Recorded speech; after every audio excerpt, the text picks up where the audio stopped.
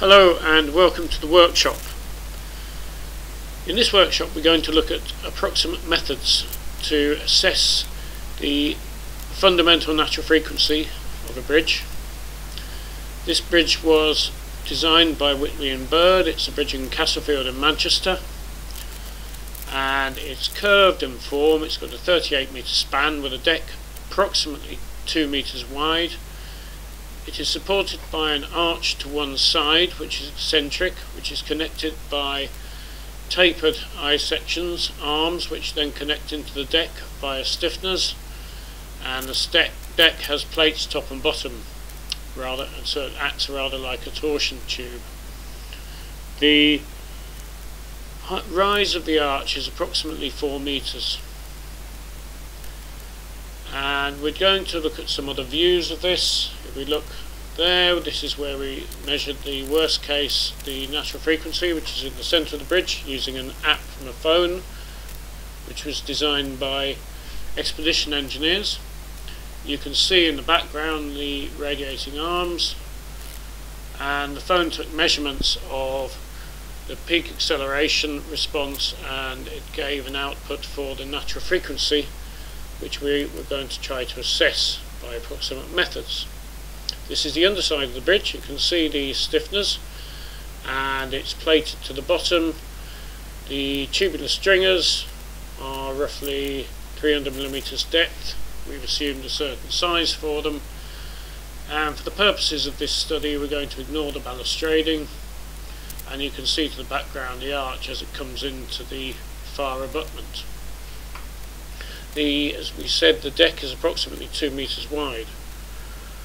So we're going to look at the sheet, which is to assist, and we're going to check for two conditions. One, which is a straight span, which is in pure bending, and we're going to assume it's 38 metres straight span, 2 metres wide, and what we're going to do is an idealised beam, which is half the rise of the arch, which is roughly 3.6 metres over 2, 1.8 metres, and we're going to idealise that to work out a formula for the eye and the bending deflection, as we see, classic bending deflection. And the second component of the deflection in the middle of the bridge, which is by torsion, and it's essentially a lever arm from the centre line of the bridge based on the centre line distance from the abutments, and the lever arm is 2.7 metres, and P, which is half the weight of we're going to take half the weight of the bridge, which is a dead load, which was worked out to be 350 kilonewtons, so that's 350 kilonewtons divided by 2.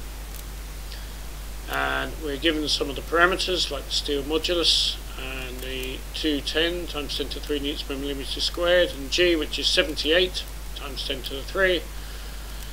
And for the torsion component we're going to work out the rotation and hence the deflection. As you can see in the clip which follows, it's really quite a lively bridge.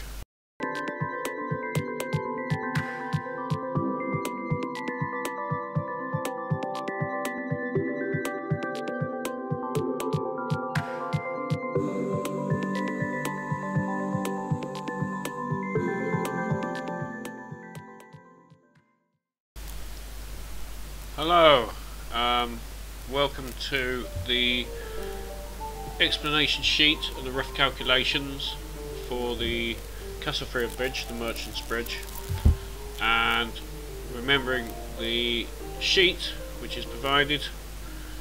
First of all, we assess the deflection as if it was a straight beam, and we use a sort of idealised beam section for this, which is, if you like, quarter of the way along the span, which would be an equivalent depth of around about half the total arch rise. And we want to work out the neutral axis distance from the base of it, and this is based on the area of the bottom section, which is the combination of the plate, the box and the CHS sections, although you could have an idealised box, and the Y bar is a standard formula worked out from the distances from the base. The neutral axis comes to 43 centimetres or 430mm. This is approximately a third of the height, very approximately. And we come to the formula for IY, which we use the areas and the distances from neutral axis in centimetres, and this comes to a value of 24.9 centimetres to the 4, which if we convert this to an equivalent millimetres to the 4, it comes at 24.2 times 10 to the 9 millimetres to the 4, and that's the inertia that we'll use. And the deflection is given by WL to the 4 over 384 EI, where W is an equivalent load area of 4.6 kilonewtons per metre squared from the total weight that we had, the total dead load that we had before. So coming on to the second sheet, we are now going to work out the deflection from that formula, and the deflection, this is bending only, we recall, which is assuming a straight beam of 38 metre span.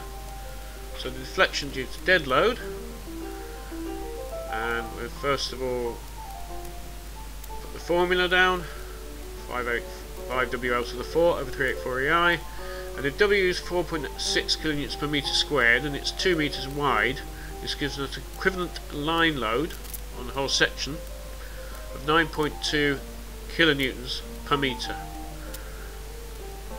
So putting in the numbers for the formula with consistent units, remember newtons and millimetres, we can work out the deflection from this equation, which comes to 49 millimetres. The live load deflection is a contribution of 10% of live load. This is for the natural frequency. We can prorata from the dead, and this comes to 3 over 4.6, which is live over dead, times the 49 and divided by 10, and this gives us a value of 3 millimeters. So adding these together to give us the total deflection from the bending component comes to 49 plus 3, which is 52 millimeters. And now we can move on to the next section, in which we are going to look at the torsion component, and this is on sheet 3. And this is on our sheet 3, and we are going to use an idealized section for the torsion constant. And you see the hint sheets, if you like, the worksheet that came with this, and the hint sheet gives a way of working out the torsion, estimating the torsion, which is a total load P times the lever arm, which is the centre line of the bridge from that straight line drawn between the abutments, and that's 2.7 meters. And the P is, you take the dead load over half the span, so if it's 350 kilonewtons, we take half of that, which gives us 175 kilonewtons. And now the torsion comes simply from that, the total torsion applied to the bridge, 175 times 2.7, 473 kilonewton meters. This is owing to its curved effect. And we can work out the rotation from this, and the rotation comes if you take the centre line of the whole width of the bridge, and you assume that it's rotating about the middle, and it's 5.33 meters wide. The torsion distribution is shown in the diagram, which is T over 2 goes to each support, and the length over which is rotating is L over 2, span over 2.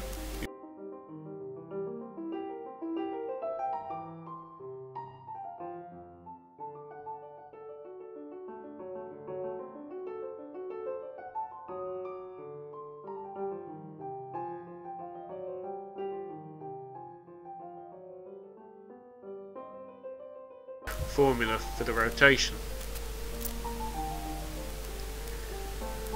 Coming on to the next sheet, the calculations. This is sheet 4, and the torsion continued. We're now going to work out for our idealized box section, which is 10mm wall thickness, and it's 325mm deep, and it's 2 meters, 2000mm wide, and the torsion constant J, which we can work out, which I obtained this formula from ROARC for a thin wall box, is approximately this figure if T is the same for both the walls and the bottom and top plates. So it's 2T squared A squared B squared over T times A plus B, where A plus B are the dimensions above, 325 and 2000. So we put in those figures, and in this particular instance we're going to use millimeters, and this gives us a figure of 3.63 times e to the 9 millimeters to the 4. This is the torsion constant in order to work out the rotation.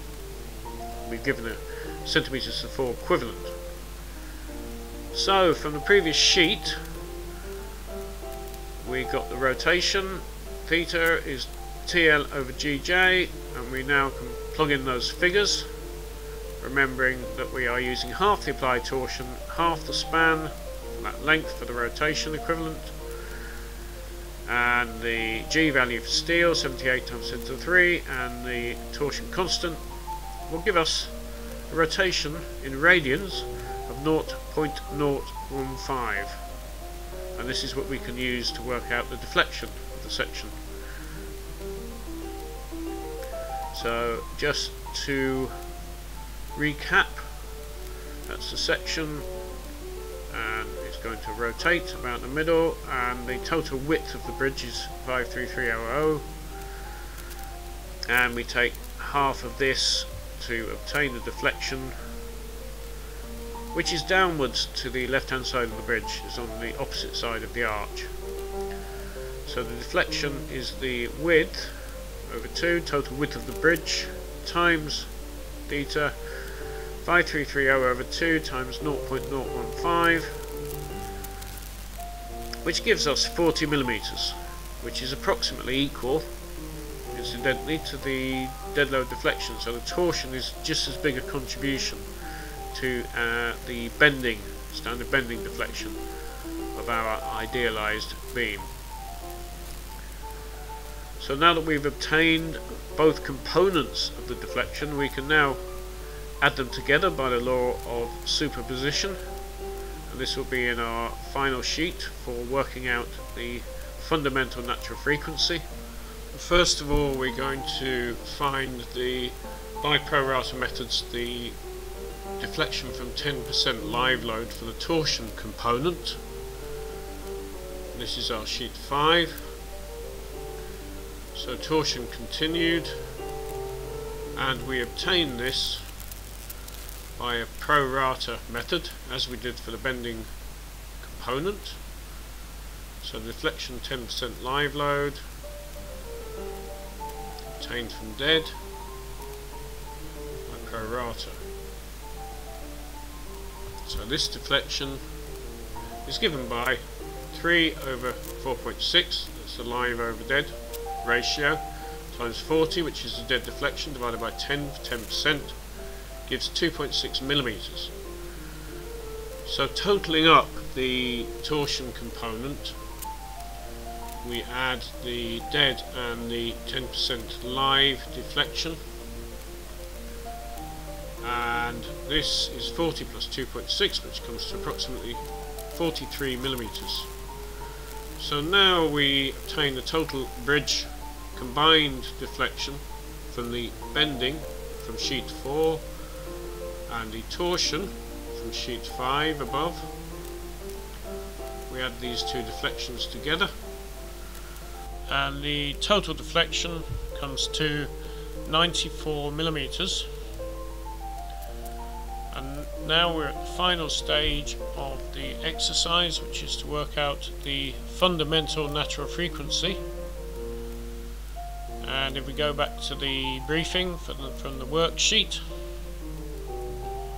we can find the formula from this, and the formula is 18 divided by root of the deflection, 10% plus live load plus dead, and this comes to 18 over root 94, which gives us our natural frequency, our fundamental natural frequency, at 1.9 Hertz, in other words cycles per second.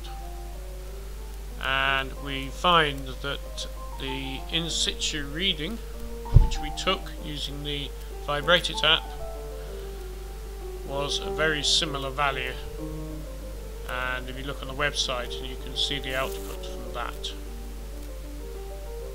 This is very close to the estimate. And now we have an addendum, which is an addition which wasn't part of the brief for the original workshop. And in this addendum we are going to look at an approximate peak excitation or response of the bridge to give some idea of how it's going to be excited from a forcing frequency. So we look at the response excitation, which is acceleration, comparative measure of dynamic response, and the reference is Structural Engineering Art and Approximation, page 136-7, chapter 2.12.